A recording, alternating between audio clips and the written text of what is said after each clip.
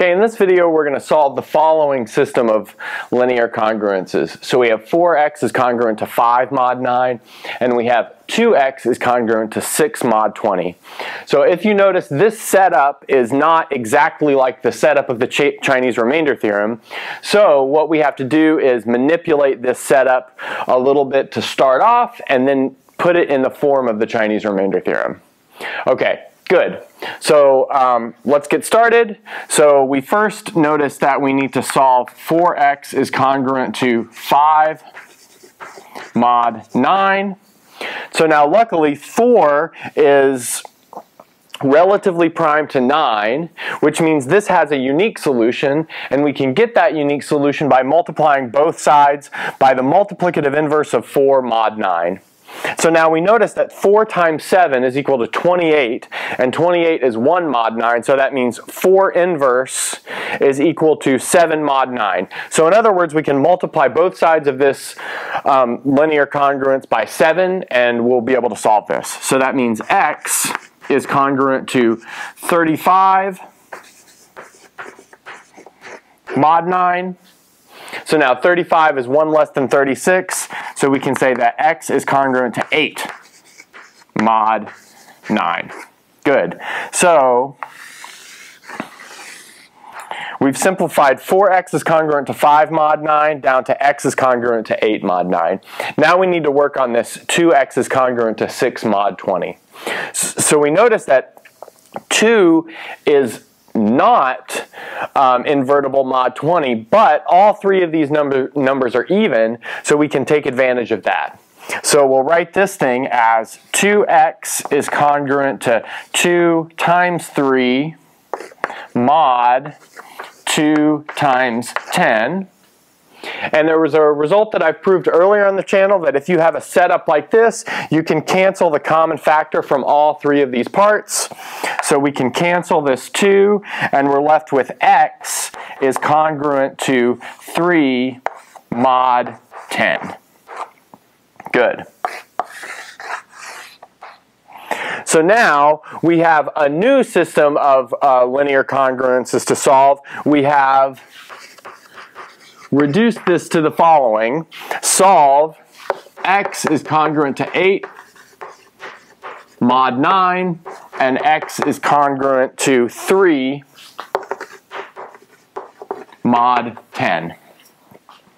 So that won't be exactly the same as the original linear equivalence because we don't have this mod 20, but we can take care of that at the very end. Okay, good. And this thing is set up to solve using the Chinese Remainder Theorem. So let's do that. So we need to set capital N equal to the product 9 times 10, so 9 times 10, so that's 90. And then capital N1 will be 10, and then capital N2 will be 9. Good, so we have that. And then recall that we want to solve ni xi is congruent to 1 mod little ni. So these xi's are important to constructing the solution. So little n1 is 9 and little n2 is 10. So that means we want to solve 10 is congruent. So 10x1 needs to be congruent to 1 mod 9.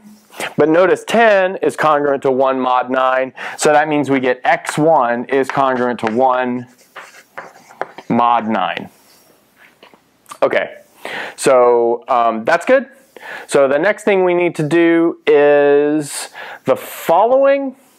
So now we can write this as 9x2 is congruent to 1 mod 10.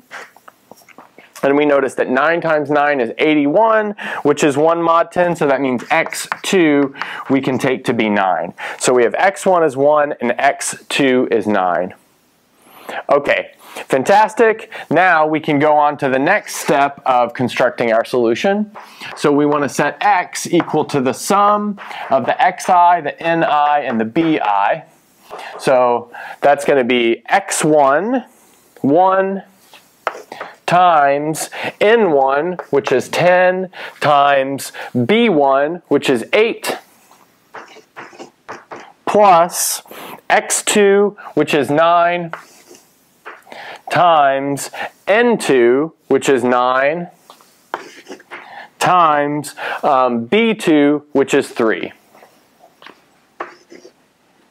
Good. So now notice that is going to give us 80 plus 81 times 3. So 81 times 3 is 243. Good. So we have 243. So that tells us that x is equal to 323.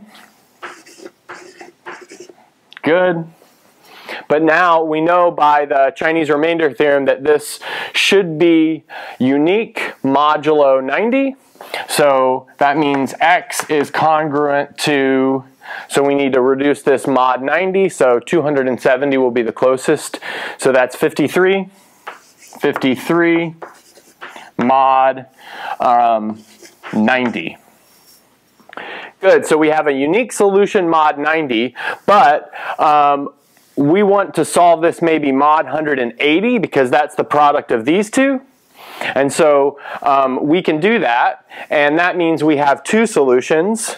We have x is congruent to 53 mod 180, and then we can add 90 to this, and we get also this is 143 mod 180. Good. So now we have these two solutions. So we have one solution that's unique mod 90 by this trick, but we have two solutions if we're looking at equivalence mod 180, which is the product of these two numbers. Okay, good. So this is the final solution.